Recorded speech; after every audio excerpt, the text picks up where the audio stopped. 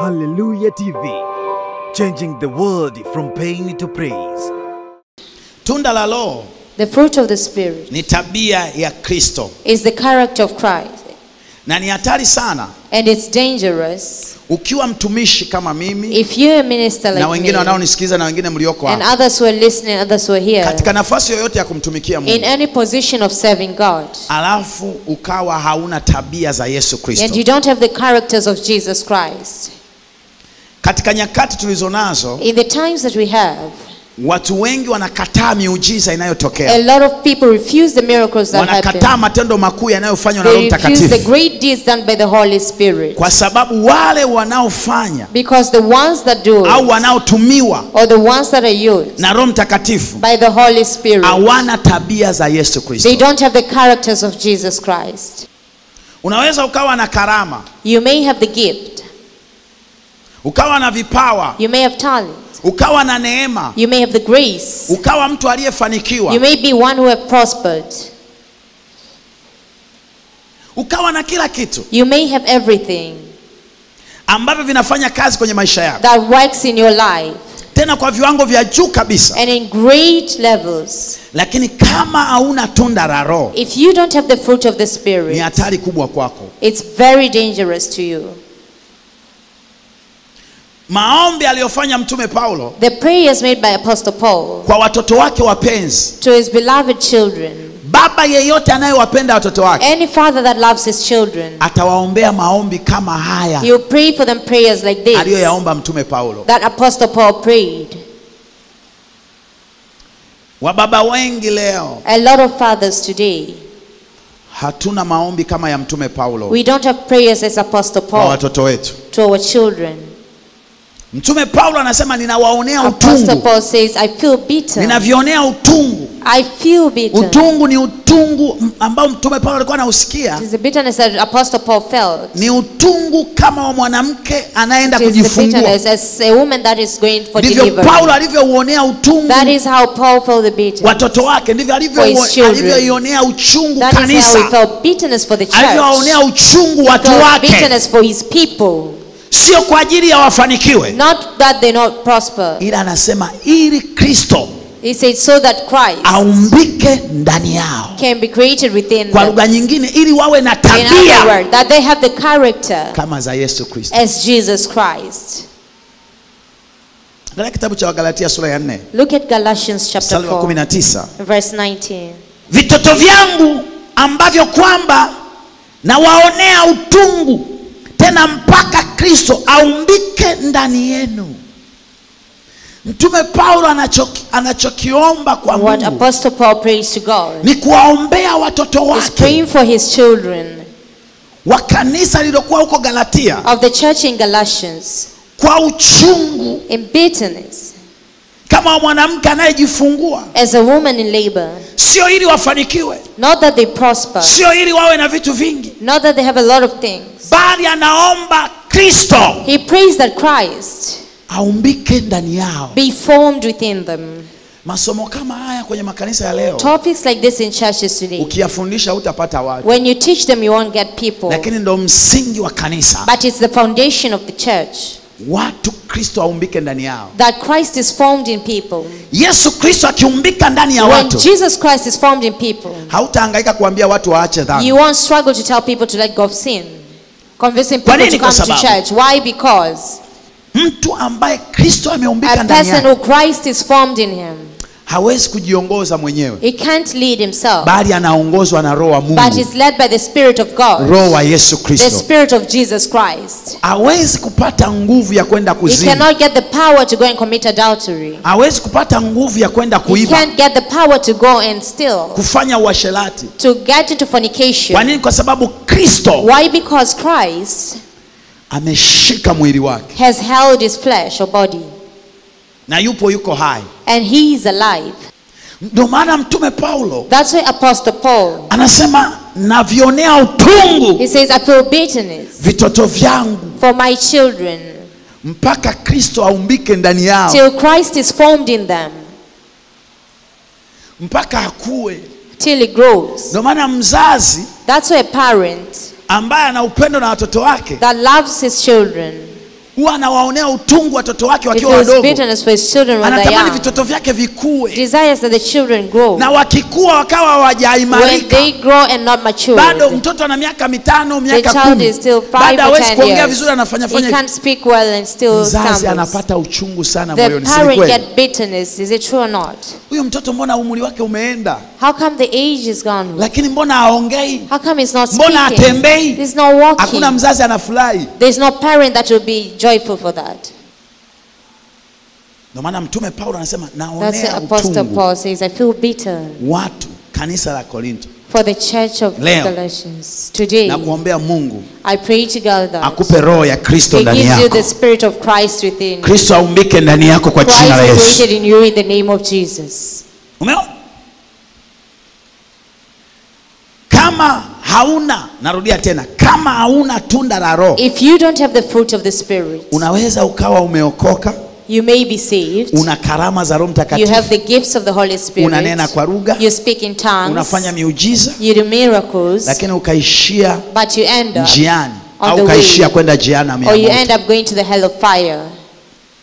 Kwa sababu miujiza, Because miracles, karama the gifts, ni zawadi, it's a gift. ni zawadi. Ndio maana Yesu akaongea wazi kabisa. That's why Jesus spoke Mwambie jirani yako openly unasaidiwa. and said you've been helped.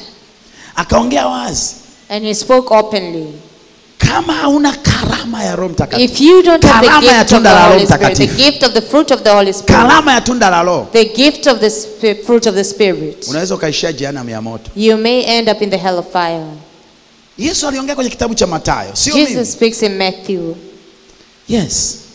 Mathayo sura 7 mstari wa 22.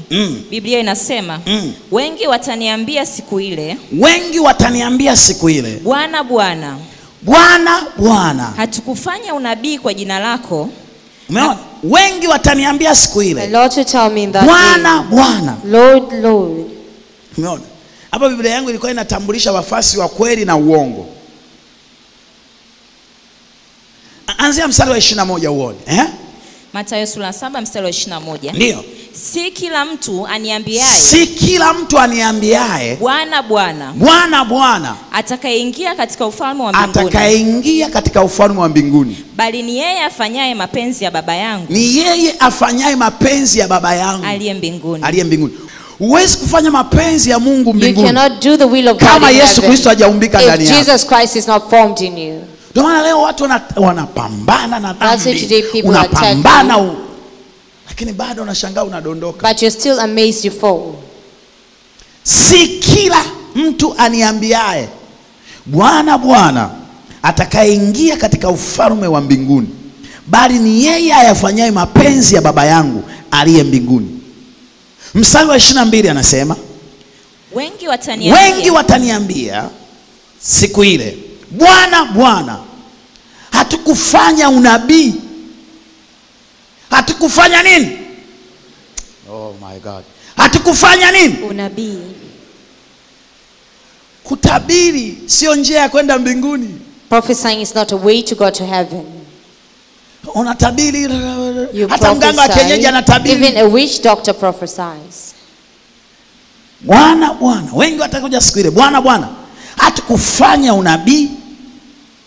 Hatukufanya nini? Unabii kwa jina lako, na kwa jina lako tukatoa pepo. Kutoa pepo hakukupeleki mbinguni. Casting out demons doesn't take you to heaven. Kwa jina lako kufanya miujiza mingi, kufanya miujiza mingi hakukupeleki Performing a mbinguni. lot of miracles doesn't take you to heaven. Malizia bwana. Sasa tulifanya miujiza mingi, sio miujiza kidogo, Not a mingi. few miracles, a lot of them. Alafu angalia Yesu anachoambia. Nipo Look at what Jesus nitawaambia dhahiri. Yaani nitawaambia ukweli. Dhahiri maana yake ukweli wazi, ukweli mtupu. Siwajui ninyi kamwe.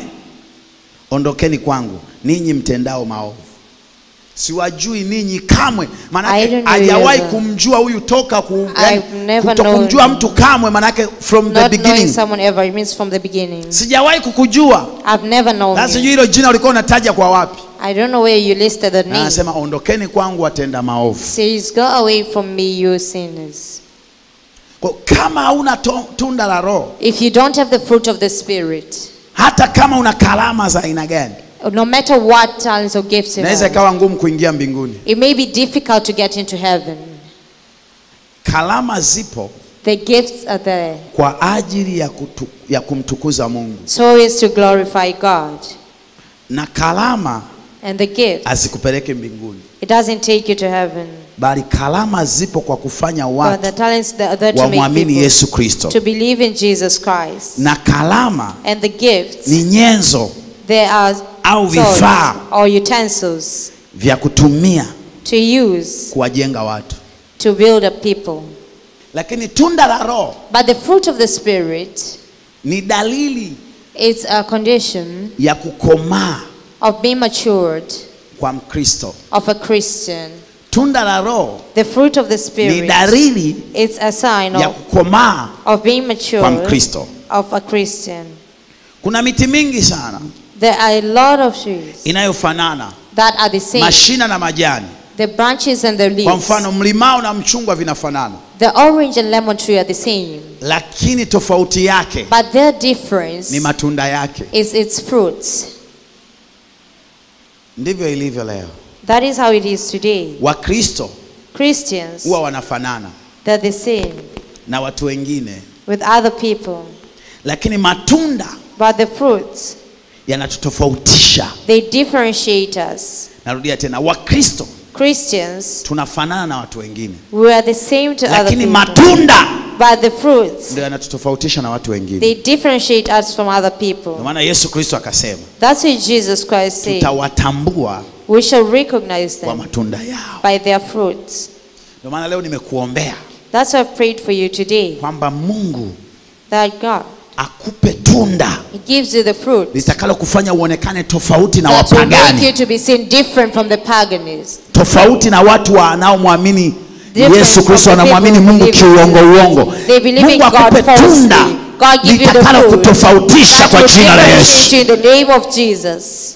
Yesu akasema watakuja wamevaa Jesus said, vazi ya they will kondoo, come wearing the ndani ni garments of mbwa a sheep. mwitu wakali, Within them the fierce fox. lakini ndani ni mbwa mwitu wakali. Within them the fierce fox. Mtawatambua kwa matunda yao. Je, watu uchuma dhabibu katika miiba au tini katika mibaruti? Vivyo hivyo kila mti mwema uzaa matunda mazuri na kila mwovu uzaa matunda mabaya. Utaona watu wake wapo tu kwa sababu ya ule utisho, lakini hata mionekano ni watu wamejaa hofu, wamejaa mashaka, hawajiamini. They don't trust themselves, or they don't have confidence. Haleluya. Ili tunda langu My lina fruit, vipande vingapi? it has 9 9 mpaka sasa hivi. pieces. Kwa tunda la Roho The fruit of the Spirit, linatengenezwa na vipande 9. it's made up of 9 pieces. Na ukiondoa kipande kimoja, When you remove one piece, hilo tunda haliwezi tena kukamilika that fruit cannot be whole, na lazima litaharibika. and it will be rotten. Lakini ili liitwe tunda la Roho, So as for it to be called the fruit of the lazima Spirit, liunganishwe na vipande it 9. must be connected with 9 pieces. Mfano, For ili example, ni tunda langu. this is my fruit. Ukiondoa hiki kipande, When you remove this piece, tayari hili tunda limepungua. this fruit is lacking. Na ukiliacha lazima liharibike. When you leave it, it must be rotten. Kwa ukiniambia wewe ndani yako If una you're tunda la telling me Roho, within you have the fruit of the Spirit, alafu kuna kipande kimoja and there is one piece katika hivyo vipande 9 in the nitakavyovifundisha 9 pieces akipo, that I'll teach, that it's not maanake there, wewe umepungua, hauna tunda la Roho. it means you've decreased, you don't have the fruit of the Ili Spirit. uwe na tunda la Roho lazima So as to uunganishwe have na the fruit vipande of the 9. Spirit, you must have 9 pieces. na shape ya tunda hilo huwa inajulikana. And the shape of that fruit is Lakini known. ukiondoa kipande kimoja, If you remove one piece, hilo sio tunda la Roho. it's not a fruit of the Spirit. Kitu kingine. It's something else. Hata kama uondoe kipande kidogo kuliko vyote. Even if you remove the smallest piece. Sababu kuna watu wanajua kuna vitu vidogo. There are people who know that the small things. Hata ukiondoa haka kapande kadogo, Even if you remove this small piece, tayari kuna shida. there is a problem. Sasa, Now, vipande vya tunda la Roho ni vipi? which are the pieces of the fruit of the Spirit? Hebu tuangalie hivi vipande 9 vinapatikana wapi? Let us look where these 9 pieces are found. Kwa nini Mtume Paulo mpaka alipata Why mafunuo haya Apostle ya Paul, he kuombea got the watoto wake revelation tunda la to Roho? pray for his children Kwa the fruit of sababu the ya Spirit. changamoto Because of the challenge alizokutana nazo kwenye that he kanisa la met Galatia. with in the church of Galatians. Sura ya 5 kitabu cha Wagalatia, Chapter 5 in Galatians, mstari wa 22. verse 22. Wagalatia sura ya 5 mstari wa 22. Biblia inasema, lakini tunda la Roho Lakini tunda la Roho, ni upendo. namba 1 ni nini? Ni upendo. 1, Furaha, kipande cha kwanza.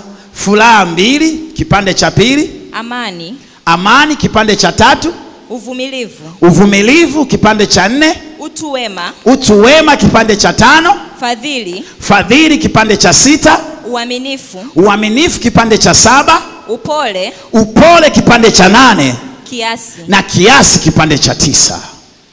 Juu ya mambo kama haya Na juu ya hayo mambo sasa hakuna sheria. hakuna sheria, maana yake hakuna mipaka. There is no limits. Na ukumbuke Torati ililetwa kwa Remember, the mkono wa law Musa. was brought by the hand of Torati ni Moses. sheria. The law. Biblia inasema Torati The Bible says au law. sheria ililetwa kwa And it mkono wa was nini? brought by the hand Wa Musa. of Moses. Bali neema na But kweli the grace and ililetwa kwa truth mkono wa Bwana. was brought by the hand of the Lord. Ililetwa kwa mkono wa Yesu It was Kristo. brought by the hand of Jesus. Kwa ukitaka utembee chini ya neema ya Yesu Kristo, If you want to move under the grace vipawa of na Jesus karama za Christ, Yesu Kristo, talents and gifts of Jesus Christ, lazima Yesu aumbike ndani yako. Jesus must be formed Na in Yesu you. ndiye tunda la Roho, Jesus is the fruit of the Spirit. kwa sababu ya yale vipande vile 9. Because of the 9 Anasema pieces. juu ya mambo hayo He yote says in all these things, hapana sheria. there is no law.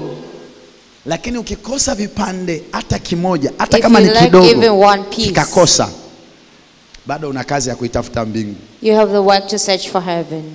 Ukristo Christianity pasipo tunda la Roho without the fruit of the Spirit, ni it upagani. is paganism.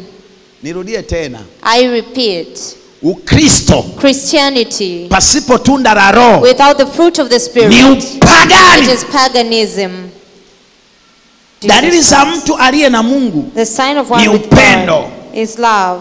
Mungu ni upendo, God is love. na asili ya Mungu ni upendo. The origin of God is love. Mungu ni pendo, apenda watu. Waraka wa kwanza wa Yohana The first book of John. sura ya 4 mstari wa 8. Biblia inasema, yeye asiyependa Yeye asiyependa, hakumjua Mungu. kumbe kama una upendo If you don't have haumjui love, Mungu. you don't know God. Na huwezi kusema unampenda mtu You cannot say you kwa love maneno someone. tupu. Tunahitaji tuone matunda ya wewe We need unayompenda to see the Mungu. fruits of you who loves God.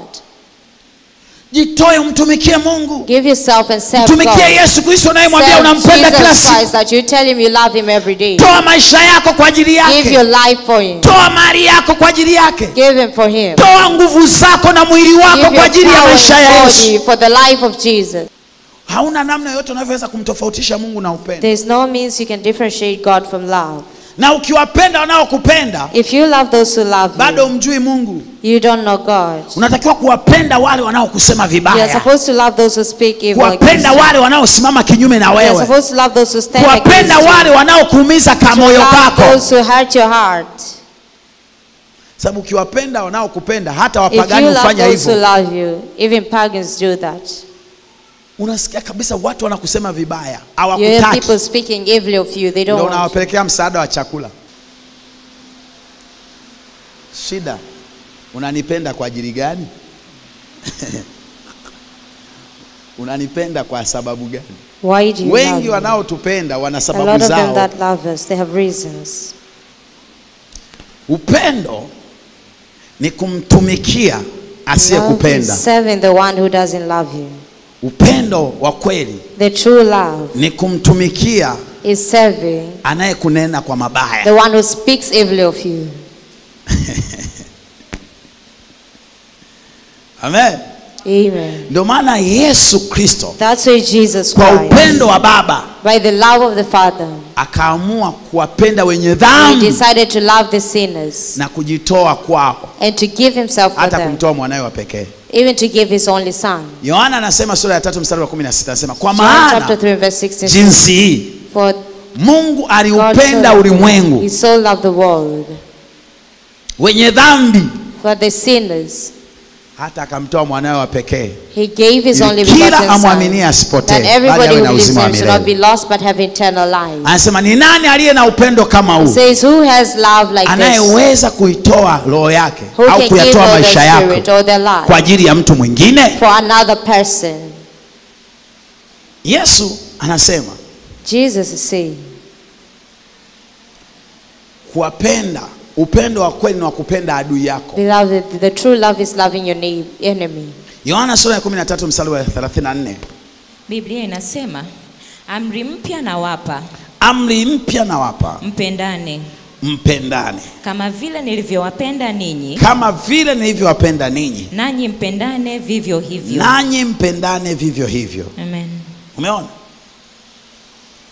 Yesu anawaambia amri Jesus mpya said, the nawapa, new mpendane. commandment I give you, Kama that you love each nilivyowapenda other. ninyi, nanyi As I mpendane love you, vivyo that you love hivyo. one another. Ukisema wewe ni mfasi wa Yesu When you Kristo, say you're full of Jesus Christ, lazima uishi you must live kama Kristo. as Christ. Amina. Amen. Watu wengi tunasema ni wa Kristo, A lot of people say they're but we Christians, are not a really Christian. lakini si wa Kristo ukweli, We are not a genuine Christian. sio wa Kristo halisi. If you are a Christian, Kama wewe ni Mkristo, we will receive the love of God, utapokea upendo wa Mungu, love of Jesus Christ. upendo wa Yesu Kristo. Matendo yako, Your deeds, mwonekano wako, your appearance, usemi wako, the way you talk, maisha yako, your life, kujitoa kwako, the way you give yourself, ndiko kuna kutambulisha wewe kwamba ni mfasi wa is Yesu to Kristo. identify you as a follower of Jesus Christ. Kipande cha pili The second piece, kinaitwa furaha. it's called joy. Nini? Furaha. Joy. Furaha ni tunda la Roho. Joy is the fruit of the Spirit. Ingawa Though furaha ya wengi the joy of a lot of people, inatokana na kuwa na vitu vya dunia. it comes from having things of the world. Furaha ya watu wengi The joy of a lot of people, inatokana na mambo ya dunia. it comes from the things of the world. Lakini furaha ya kweli But the true joy, inatokana na Roho Mtakatifu. it comes from the Holy Spirit. Ndio maana mitume, That's why the wanafunzi wa apostles, mitume the disciples, walipojazwa Roho when they Mtakatifu were filled with the Holy Spirit, wakapata furaha. they got joy. Wakapata furaha. They got joy. Matendo ya Mitume sura 13 mstari wa 55. 52. Mstari wa 52. Ndio. Biblia inasema, na wanafunzi walijaa furaha na Roho Mtakatifu. Na wanafunzi walijaa nini? Furaha Furaha na Roho Mtakatifu. na Roho Mtakatifu. Furaha ya kweli The true joy inaletwa na Roho Mtakatifu. is brought by the Holy Spirit.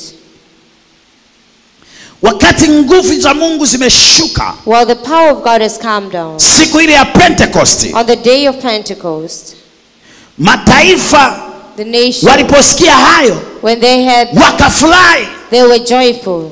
Roho Mtakatifu anaposhuka mahali, When the Holy Spirit comes down mpaka somewhere, mitaa until in the iliyo streets, karibu na hilo eneo and lililoshukiwa Roho close to that Mtakatifu, place where the Holy Spirit huwa came down, linafurahi. it has joy.